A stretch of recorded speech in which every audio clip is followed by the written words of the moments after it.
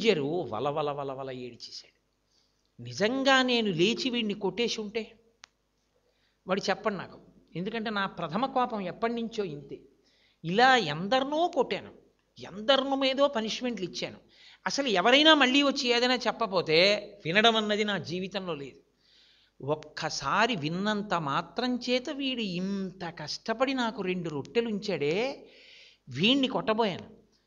నిజంగా మహానుభావుడు నన్ను ఈ 3 తరగతుల్లో దేనికి చెందినవాడవని అడిగి 1 నుంచి 2లోకి మారే ప్రయత్నం చెయ్యని చెప్పి వెళ్ళిపోయారు. 2వ స్థాయిలోకి రావడానికి ప్రయత్నిస్తేనే నాకు ఇన్ని దోషాలు కనపడితే, నేను నిజంగా ఈ కోపాన్ని దగ్గర పెట్టుకొని ఒకరి మాట వినకుండా బతికి పదవిలో ఉండి ఎంతమందిని కొట్టానో, ఎంత పాపం మూట కట్టుకున్నానో అని వలవల వలవల ఏడ్చి ఆ 2 రొట్టెలు వంటవాడికి పెట్టాడు ఆయన రోజున. నేను మీకు ఎందుకు మనవి చేస్తున్నానంటే, మీ దుర్గుణములను మీరు గ్రహించగలరు. మీలో ఉన్న దుర్గుణాలని గ్రహించడానికి మీ ముందు ఉన్న ఎవ్వరూ ఎక్స్రే మెషిన్స్ కారు. మీ లోపాన్ని మీరు తెలుసుకోవాలి. మీ లోపాన్ని మీరు దిద్దుకోవడం అన్నది ప్రారంభం చేస్తే మీరు సమాజానికి కొత్తగా చెయ్యవలసినటువంటి ఉపకారం మీరు సంపాదించుకున్నటువంటి జీతంలోంచి సింహభాగాన్ని సమాజానికి ఇచ్చేయమని కానీ, మీరు బంగారం గొలుసు కూడా వేసుకోవద్దని కానీ, మీరు ఉద్యోగం మానేసి ఎవరికో ఉద్యోగం ఇచ్చేయమని కానీ అలాంటి బోధలు చేయడానికి నేను సిద్ధంగా లేను. మీరు వ్యక్తిగత దోషాన్ని మీరు దిద్దుకోగలిగితే మీరు సమాజానికి పనికొచ్చేటటువంటి మహావృక్షం అయిపోతారు. వృక్షం కొత్తగా చెయ్యవలసినది ఏమి ఉండదు. చెట్టుగా దాన్ని రక్షిస్తే అది వృక్షం అయిందనుకోండి, చాలంతే. పళ్ళు ఇచ్చేస్తుంది, కాయలు ఇచ్చేస్తుంది, నీడ ఇచ్చేస్తుంది, ఆకులు ఇస్తుంది, కొమ్మలు ఇస్తుంది, ఎండువు ఇస్తుంది, వంట చెరకు ఇస్తుంది, అన్నిటినీ ఇచ్చేస్తుంది. అన్నిటినీ ఇవ్వగలిగినటువంటి ఒక చెట్టు తయారవడానికి మొక్కగా ఉండగా నీళ్లు పోస్తే ఎలా సరిపోతుందో, మీలో ఉండేటటువంటి దుర్గుణములను పరిశీలన చేసుకోగలిగిన శక్తిని మీ అంత మీరు సంపాదించుకోగలిగినటువంటి స్థితిని పొందగలిగితే చాలు. మీరు మహావృక్షాలు అవుతారు ఈ జాతికి. మీ నీడలో సేద తీరిపోతుంది ఈ దేశం. ఎంత గొప్ప గొప్ప అధికారులు అవుతారు. Just a Pat on the shoulder of your subordinate, it's enough. It's a great tribute to him. నేను యథార్థం చెప్తున్నాను. చాలా బాగా డ్రాఫ్ట్ రాసినటువంటి ఒక డ్రాఫ్ట్ రాసి మీ కింద పనిచేసే ఎంప్లాయీ మీకు ఫైల్ పెడితే, మీరు ఆ డ్రాఫ్ట్ చేత్తో పట్టుకుని మీరు ఆ ఎంప్లాయీ దగ్గరికి వెళ్ళి వెనక నుంచి వెళ్ళి అతని భుజం మీద చెయ్యేసి, ఎక్సలెంట్, ఎంత బాగా రాసావో డ్రాఫ్ట్, కీప్ ఇట్ అప్ అని ఒక్క మాట మీరు అనగలిగితే, ఈ దేశంలో రోజు 5ంటికి వెళ్ళేవాడు 5ంటికి వెళ్లకుండా ఇంకో 2 గంటలు పని చేయడానికి సిద్ధంగా ఉండే ఉద్యోగస్తులు తయారవుతారు. జాతి దరిద్రం అంతా ఎక్కడుందంటే, బాగా పనిచేసేవాడిని అభినందించడు. సంకుచిత తత్వంతో తన ఇష్టానికి అనుగుణంగా ఉన్న వాళ్ళని మాత్రమే తాను అభినందించగలిగిన స్థితి. మహానుభావుడు కాళిదాసు గారు రఘువంశ కావ్యం చేశారు. రఘువంశ కావ్యం చేస్తూ ఆయన దిలీప మహారాజు గారి గురించి 2 అత్యద్భుతమైన విషయాలు ప్రతిపాదన చేశారు. ఆయన అన్నారు, 4 సముద్రముల మధ్యలో ఉండేటటువంటి రాజ్యం ఎంత ఉంటుందో ఆ రాజ్యం అంతా దిలీపుడిది. దిలీపుడు ఆ రాజ్యాన్నంతటినీ విడిచిపెట్టి వానప్రస్థానికి వెళ్ళిపోయాడు. ఎందుకు వెళ్ళిపోయాడంటే, నా కొడుకు రఘుమహారాజుకి 20 సంవత్సరాల వయస్సు వచ్చింది, స్వతంత్రంగా పరిపాలించగలడు, కాబట్టి ఇప్పుడు నేను జోక్యం చేసుకోక్కర్లేదు, నేను వానప్రస్థానికి వెళ్ళిపోతానని వెళ్ళిపోయాడు. మీరు డీసెంట్రలైజేషన్లో ఒకరికి ఒక టాస్క్ అప్పచెప్తే వాళ్ళు చెయ్యగలరు అన్న నమ్మకం, మీరు ఆ ప్రోత్సాహం, ఆ సంతోషం ఇవ్వడం ఇప్పటి నుంచి మీరు అలవాటు చేసుకోవాలి. 2వ విషయం, దిలీపుడు గురించి ఆయన చెప్పిన విషయం ఏమిటో తెలుసా అండి? తనకి ఒక వ్యక్తి కనపడితే ఆ వ్యక్తి తనని ఇష్టపడినా ఇష్టపడకపోయినా, అవతలవాడి వ్యక్తిత్వము తనకి ఇష్టం ఉన్నా లేకపోయినా, ఆ పనికి అతను తగినవాడు అనుకుంటే మాత్రం దిలీప చక్రవర్తి ఆ వ్యక్తిని ఆ ఉద్యోగంలోనే ఉంచడం విషయంలో ఎలా పాటించేవాడో తెలుసా? రోగి ఓషధిని సేవించినట్లు అన్నాడు కాళిదాసు మహాకవి. ఎవ్వరూ డబ్బులుంటే కోకోకోలా తాగుతారు, డబ్బులుంటే థమ్సప్ తాగుతాడు, డబ్బులుంటే ఇంకా సంతోషంగా ఉంటే ఓ పైనాపిల్ జ్యూస్ కొనుక్కుని తాగుతాడు. డబ్బులున్నాయి కదా అని వెళ్ళి కాఫ్ సిరప్ కొనుక్కుని ఎవడు తాగడు కదా. చేదుగా ఉన్న మందు ఎవడికి కావాలి? ఎవడికి అక్కర్లేదు. జబ్బు ఉంటే తాగుతాడు. వాడికి జబ్బు వచ్చింది, వాడికి చేదంటే పరమ అసహ్యం. చేదంటే పరమ అసహ్యమైన ఇవాళ కోరి కోరి ఆ మందే ఉందా అని షాపులన్నిటి చుట్టూ తిరిగి కాఫ్ సిరప్ దొరికిందని ఆ సిరప్పే తెచ్చుకుని ముక్కు నోరు మూసుకుని గుటుక్కని మరీ ఎందుకు మింగుతున్నాడు? ఆ ఔషధి మాత్రమే తన దగ్గు తగ్గించగలదు. ఇప్పుడు దాని రంగు దాని రుచితో తనకి సంబంధం అనవసరం, అది పని చేస్తుంది కాబట్టి ఔషధిని సేవిస్తున్నాడు. తనకి ప్రియుడా అప్రియుడా, తన యందు ప్రియుడా అప్రియుడా దిలీపుడికి అనవసరం, అతను ఆ పదవికి అర్హుడో ఇచ్చేవాడంతే.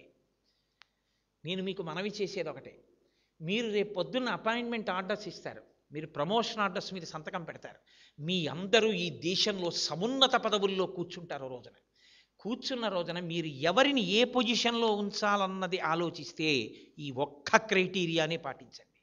ఆ పదవికి అతను అర్హుడా? ఇవాళ దేశానికి ఉన్న దరిద్రం అంతా ఏమిటంటే అదొక్కటే ఆలోచించకపోవడం.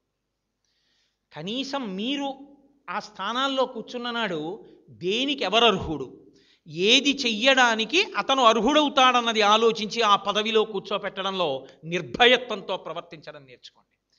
దిలీపుడి గురించి కాళిదాస్ అంటాడు, తనకి అత్యంత ప్రియుడైన దానికి పనికిరాడనుకుంటే తీసేయడంలో పాము కరిచిన వేలు తీయించుకున్న రోగి వంటి వాడు అంటాడు. తాను అలా చేయిపెట్టు కూర్చున్నాడు, త్రాచుపాము వచ్చి చిటికిన వేలు మీద కరిచింది. వైద్యుడు పరిగెత్తుకొచ్చి అన్నాడు, ఆలస్యం చేస్తే చిటికిన వేలులో ప్రవహిస్తున్న విషం శరీరానికి అంతటికీ ఎక్కుతుంది, ఈ వేలు ఖండించేయడం వినా మార్గం లేదు, ఈ వేలు తీసేస్తే తప్ప బతకరు. ఇప్పుడు తనకు ఆ చిటికిన వేలు చాలా ఇష్టం, ఆ వేలు పోవడం ఇష్టం లేదు, కానీ ఆ వేలు కోసం తానే పోవడానికి సిద్ధపడడుగా, ఆ వేలే తీయించుకుంటాడు. తనకి ఎంత ప్రియుడైనా అది పనికిరాడు, అక్కడ ఉండడానికి ఉపయోగం లేదు, ఉంచకూడదు అనుకుంటే పాము కరిచిన చిటికిని వేలుని తీయించేసుకున్న రోగిలా, ఆర్తి ఉన్నవాడిలా, అంగుళీ యోరగక్షత అంటాడు కాళిదాస మహాకవి. అంగుళి ఆ వేలు మీద పాము కరిస్తే వేలు తీయించుకున్నవాడిలా దీనిలో కూర్చోవడం వల్ల ఈ సంస్థ యొక్క ఆబ్జెక్టివ్స్ అకాంప్లిష్ అవ్వవు. There is no other priority. అతను ఆ స్థానంలో ఉండడానికి అనర్హుడంతే. అలా క్రైటీరియాని మీరు పాటించగలిగిన నాడే దేశానికి అభ్యున్నతి. మీరు ఏది ఎందుకు చేస్తున్నారో స్పష్టమైనటువంటి అవగాహనతో, స్పష్టమైన అభిప్రాయంతో ఉండడం నేర్చుకోండి. చాలామందిని నేను చూశాను, పిల్లల్ని మిమ్మల్ని ఎందుకు అనాలి, పెద్దవాళ్ళకి కూడా వాళ్ళు ఏం చేస్తున్నారో ఎందుకు చేస్తున్నారో ఒక స్పష్టత ఉండదు, తాను ఏం మాట్లాడుతున్నాడో స్పష్టత ఉండదు, తను ఎందుకు మాట్లాడాడో స్పష్టత ఉండదు, తాను ఇది ఎందుకు చదువుకుంటున్నాడో స్పష్టత ఉండదు.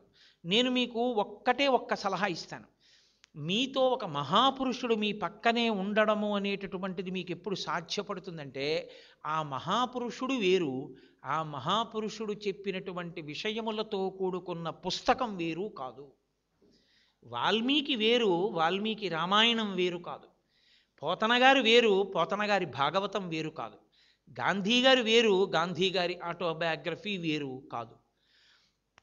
కోటేశ్వరరావు గారు వేరు, కోటేశ్వరరావు గారి ఉపన్యాసం వేరు కాదు. ఇవి కలిసే ఉంటాయి. ఒక చంద్రశేఖరేంద్ర సరస్వతి స్వామివారు ఎప్పుడూ మీ పక్కన ఉండాలి అని మీరు అనుకుంటే పరమాచార్య స్వామి వారు చెప్పినటువంటి డిస్కోర్సెస్తో కూడిన పుస్తకాన్ని మీ దగ్గర ఎట్టే పెట్టుకోండి. మీరు ఒక గ్రూప్ సబ్జెక్ట్ని కేవలం క్వాలిఫికేషన్ని సంపాదించుకోవడం అనేటటువంటిది మీ క్యారెక్టర్ బిల్డింగ్ చేయలేదు. ఎందుకో తెలుసా అండి, జీవితం అనేటటువంటిది ఎత్తుపల్లాలతో ఉండి తీరుతుంది. మిమ్మల్ని మీ గ్రూప్ సబ్జెక్టు జీవితంలో వచ్చే ఉత్థాన పతనముల నుండి రక్షించలేదని గమనించ ప్రార్థన. మీరు ఎంత ఎంటెక్ అవ్వండి, ఎంత ఐఐటి అవనివ్వండి, ఎంత ఐఏఎస్ అవనివ్వండి, మీరు తట్టుకోగలిగిన శక్తి మీకుంటే మీరు ఉపయోగపడతారు. మీకు మీరు ఉపయోగపడతారు, 10 మందికి ఉపయోగపడతారు. మీకు మీరు ఉపయోగపడకుండా 10 మందికి ఉపయోగపడకుండా ఎప్పుడు పోతారో తెలుసా అండి, మీకు అసలు షాక్ అబ్జార్బర్లా తట్టుకోగలిగిన శక్తి మీకు లేకపోతే. మీకు నేను ఒక్క ఉదాహరణ చెప్తాను. మృత్పిండము అంటారు. మట్టి ముద్దని ఇలా నేను పట్టుకుంటే, ఇలా నేను ఆడుతుంటే ఆ మట్టి ముద్ద పొరపాటున నా చేతిలోంచి కింద పడింది అనుకోండి, అంతే, ఇక పైకి లేవదు. ఒక్కసారి నేను ఆడుతుండగా పొరపాటున నా చేతిలోంచి జారి కింద పడినటువంటి మట్టి ముద్ద ఇక పైకి లేవదు. అదే నేను ఒక రబ్బర్ బంతితో ఆడుతుంటే ఎంత కింద పడిందో అంత పైకి లేస్తుంది. అలా పైకి లేవగలిగిన శక్తి కోసం మీరు విద్యార్థులై ఉన్నారు తప్ప చిన్న ఫెయిల్యూర్ కూడా లేకుండా మీ కెరీర్ని ఉంచుకోవడం మీకు జీవితంలో సాధ్యం కాదు. Be prepared for a failure. ఎక్కడో అక్కడ మీరు ఎంత గొప్ప వాళ్ళవండి, మీరు ఎంత గొప్పగా రాయగలిగిన వాళ్ళవనివ్వండి, ఎంత గొప్పగా చెప్పగలిగిన వాళ్ళవనివ్వండి, ఎక్కడో అక్కడ ఎవరో ఒకళ్ళు మిమ్మల్ని నింద చేసేవాడు ఉండి తీరుతాడు. మహాత్మా గాంధీకి వంకపెట్టని వాడు లోకంలో లేడు. చంద్రశేఖరేంద్ర సరస్వతీ స్వామి వారికి కూడా వంకపెట్టని వాళ్ళు ఈ లోకంలో లేరు. వివేకానందుణ్ణి ఎత్తిపొడవని వాళ్ళు లేరు. ఈశ్వరుడు నోరిచ్చాడు కాబట్టి ఎవడు ఏదైనా మాట్లాడతాడు. కానీ మృత్పిండమై మీరు పాడైపోకండి. మీరు ఎక్కడో అక్కడ ఏదో ఒక పొరపాటు మీ వల్ల జరగచ్చు. జరిగిన నాడు మీరు మట్టి ముద్దలా కింద పడద్దు. Be Brave to accept your mistake. Yes, I did it. పొరపాటే, నేను ఇది చేశాను, ఈ కారణానికి చేశాను. ఒకవేళ మీరు నిజంగా స్వార్థంతో చేసి ఉంటే పరమ ధైర్యంగా చెప్పేసేయండి, ఎస్, నేను ఈ సెల్ఫిష్ మోటోతో చేశాను. నేను ఒక ఆఫీసర్ని చూశానండి. He was heading N institution at one time. ఆయన ఒక 5 అసిస్టెంట్స్ని రిక్రూట్ చేయాల్సి వచ్చింది. 100 మంది ఇంటర్వ్యూకి వచ్చారు. అందులో స్టేట్ చీఫ్ సెక్రటరీ రికమెండ్ చేశాడు ఒక ఆయన, ఓ కుర్రాన్ని. ఆయన అబ్బాయికి ఉద్యోగం ఇచ్చేశాడు. ఇచ్చేసి ఆయన ఫైల్ మీద రాశాడు. ఏమని రాశాడో తెలుసా అండి? Chief secretary of the government of Andhra Pradesh has recommended this fellow. On interviewing this student, this aspirant, I came to a conclusion that he is not 100% fitting to occupy this position. Still, keeping the rest of the people aside, I gave him this position only because I kept the objectives of the organization in my view. If I dismiss the recommendation of the Chief Secretary of the Government of Andhra Pradesh, tomorrow it will be very difficult for the institution to get permissions from the state government. So, just allotting one post to such a man and giving him adequate training to fall in line will not defeat the organizational interest. So, in order to accomplish the objectives of the organization and for the betterment of the institution, I was left with no other alternative than appointing him in the post, accepting the recommendation. This may be approved and Rasi Board of Directors, and they have given the managing director a credential. Wonderful, చాలా ధైర్యంగా రాశాం, చాలా బాగుందన్నారు. It will be a Pat on the shoulder. మాకు ఒక officer ఉండేవారు. ఆయన అంటుండేవారు, I'm not going to just complement a man who always wants to follow the rules. ఎప్పుడు rule rule rule rule అని చెప్పి నేను ఏం చేస్తానండి, ఇలా చేద్దాం అనుకున్నానండి కానీ రూల్స్ పర్మిట్ చేయవండి అని మాట్లాడకయా. నిజంగా నువ్వు చాలా గొప్ప పని చేయాల్సి వస్తే break the rule and justify it. I'm here to ratify, why do you worry అని అడిగేవాడు. అది ఆఫీసర్ అంటే, అది కలేజా అంటే. రూల్ అడ్డొచ్చిందని మంచి చేయకుండా ఎంతకాలం తప్పుకుంటావు? రూల్ బ్రేక్ చేసి నువ్వు ఏం చేద్దాం అనుకుంటున్నావు వచ్చేయి. నిజంగా త్రికరణ శుద్ధిగా అది మంచి అని నువ్వు చెప్పగలిగితే రాయి ఫైల్ మీద, నేనున్నాను రాటిఫై చేయడానికి, నేను దాన్ని ఆమోదిస్తాననేవాడు. మీరు మీ కింద పని చేసే వాళ్ళకి అట్లాంటి ఇన్స్పిరేషన్ ఇవ్వగలిగిన ఆఫీసర్స్గా తయారు కండి. మీరు నమ్మిన సిద్ధాంతానికి ధైర్యంగా నిలబడగలిగిన వాళ్ళు కండి. మీరు ఎప్పుడైనా జీవితంలో ఒక గిల్ట్ మీ వల్ల జరిగితే, ఒక పొరపాటు జరిగితే మృత్పిండాలు కాకండి, బంతులు కండి. అబ్దుల్ కలాం గారి కెరీర్ ఎక్కడండి ప్రారంభం? మీ అందరూ వింగ్స్ ఆఫ్ ఫైర్ చదివి ఉంటారు. ఆయన కోరుకున్న ఉద్యోగం ఒకటి, ఆయనకు వచ్చిన ఉద్యోగం ఒకటి. అట్టర్ ఫ్రస్ట్రేషన్తో ఆయన ఋషికేశ్లో ఒక స్వామీజీ ఆశ్రమానికి వెళ్ళి కూర్చున్నారు. టోటల్ డిజెక్షన్, ముఖంలో నీరసం స్పష్టంగా కనిపిస్తోంది. నేను ఒకందుకని చదివాను, నాకు ఈ ఏరోనాటికల్ ఫీల్డ్లో ఉద్యోగం వచ్చింది. ఆయనకి ససేమిరా ఇష్టం లేదు. ఆయన నీరసంగా కూర్చుంటే అలా వెళ్ళిపోతున్నారు స్వామీజీ. ఆయన రాసుకున్నారు, మీ అందరు చదివి ఉంటారు వింగ్స్ ఆఫ్ ఫైర్. ఆయన ఈ పిల్లాడిని పిలిచారు, అబ్దుల్ కలాం గారిని. ఏం అలా కూర్చున్నావు నువ్వు అంటే, ఆయన అన్నారు, నేను ఫలానా ఉద్యోగం కోసం వెళ్ళాను ఇంటర్వ్యూకి, అది పొందడం నాకు ఇష్టం కానీ నేను సెలెక్ట్ అవ్వలేదు. ఈ ఉద్యోగం చేయడం నాకు ఇష్టం లేదు, ఏదో ఇంటర్వ్యూకి వెళ్ళాను, దీనికి సెలెక్ట్ అయ్యాను. ఇప్పుడు నాకు ఈ ఉద్యోగం చెయ్యాలని లేదు, నాకు ఇష్టం లేదన్నారు.